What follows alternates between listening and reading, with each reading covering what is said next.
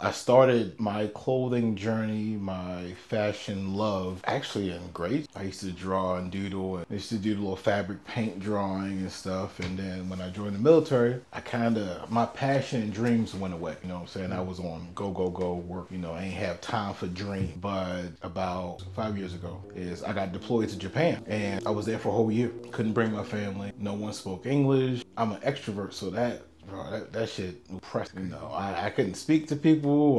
Going out in public, so I was kind of like isolated. I used to call home every day, talk to my wife maybe multiple times a day. Till one day she was like, "Hey, you gotta stop calling me. I can't really help you out. You're bored, you're depressed." I was going through it, you know? And my wife was like, you gotta figure out what you love. What would you do for free that brings you back to the happy place? And I said, designing. So she told me, she was like, why don't you start designing? But back then I only knew how to freehand. I didn't know how to digital draw or make mock-ups and stuff like that. So my wife was like, you're in the perfect place. You're in Asia, you know, figure it out with some work and some YouTube. And then I met screen printers in Japan that kind of taught me their technique, and Demarciano came about. My actual first line was called Dream Chase, because that was the thing that brought me out of my depression, chasing my dream. When I came back, redeployment back to the States, I started doing clothing